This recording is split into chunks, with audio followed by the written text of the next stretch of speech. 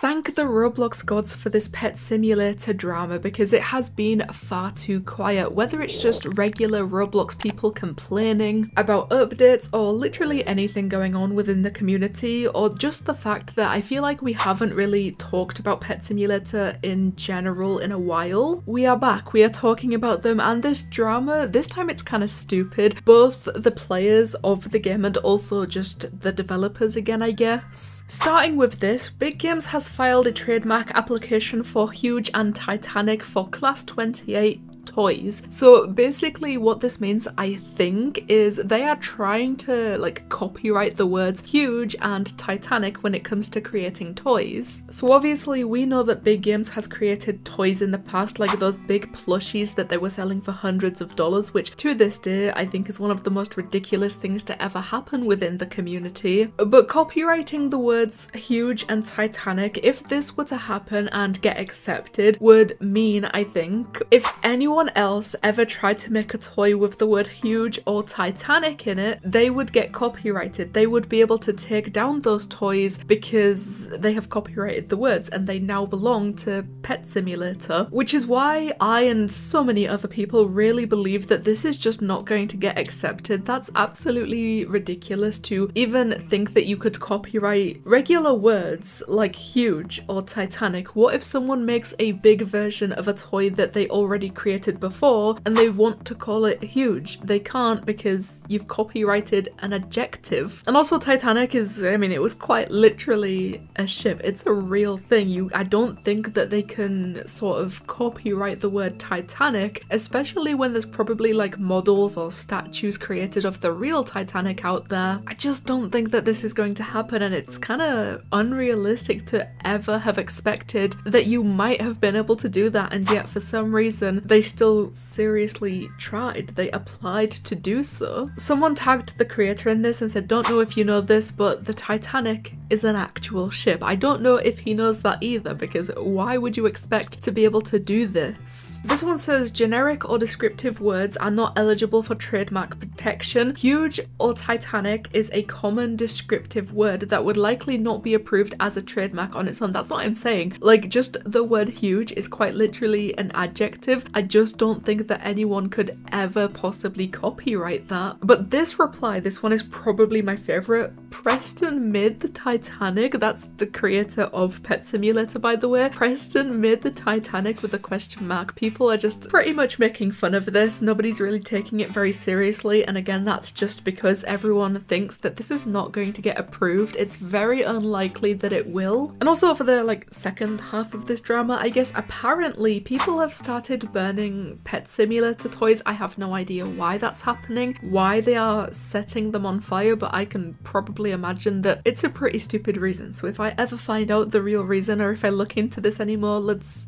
talk about Pet Simulator toys being burnt. So please, the comments is the place to go. Tell me what you guys think about Pet Simulator trying to copyright normal words. Thank you guys so much for watching, and I'll see you in the next one.